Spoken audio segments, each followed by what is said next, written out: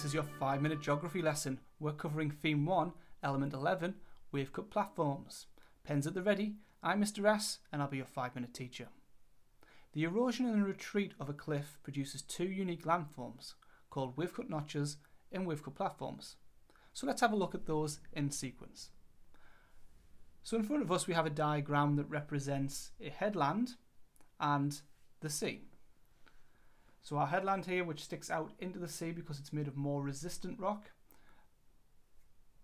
and at the high tide level, so where the water is at its deepest along the coast, we're going to get most of the erosion occurring around the base of the cliff here. So the majority of this cliff up here is not going to see any predominant erosion from the sea. So you're not going to have any hydraulic action or abrasion or solution, because all that is focused around this area where the water can actually reach. So as this erodes away, eventually this cliff will end up collapsing. So this process is called retreat, because the headland is moving back towards the coast as the water erodes away at this cliff. Now, the way in which this actually occurs is where we get our wave-cut notch. So because this water can only really erode at the base of the cliff, the hydraulic action and then the abrasion are going to create a sort of curved notch at the bottom, or curved divot or indent in the bottom of this cliff, and that's the wave-cut notch. So this is signified by the darker colour, the indentation into the rock cavity, and the water is coming in here. Hydraulic action is compressing air and forcing cracks to become larger, and abrasion, the sandpaper effect, is eroding the sides of this as well. So we end up with this indentation, this little small cave. It's not really a cave, more of a circular indentation in the actual base of the cliff. So we've got the hydraulic action and abrasion eroding the base of the cliff, creating an undercut called a wave-cut notch. And this is a dent in the cliff, usually around the high tide level. And that's important because it's going to signify something that's going to come next with our next landform. So we've got our notch, it's been eroding away, but now this area here is going to be more unsupported. It's heavy rock, so eventually it's going to collapse into the sea.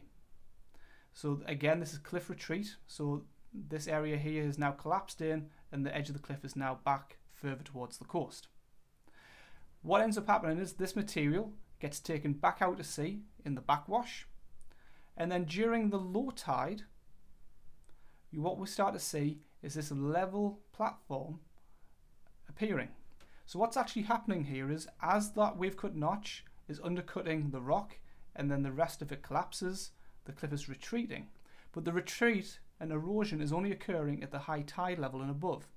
So that means that everything at the low tide level and below is still where it was. So this cliff would have once extended out over to here, but because it's eroding at the high tide and cutting it back and pushing and pushing and pushing the cliff further and further back, it's created this level platform which is called a wave-cut platform. It's a flat surface and it looks quite unique, and we're going to show you some examples of this now. So the picture on the right is an example of a wave-cut notch.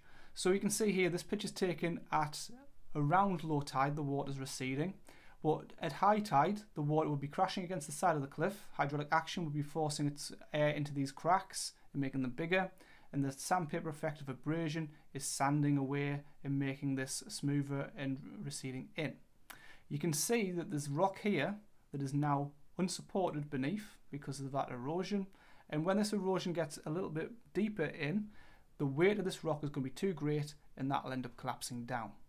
You can already see here a bit of a wave-cut platform starting to be produced. It looks quite flat.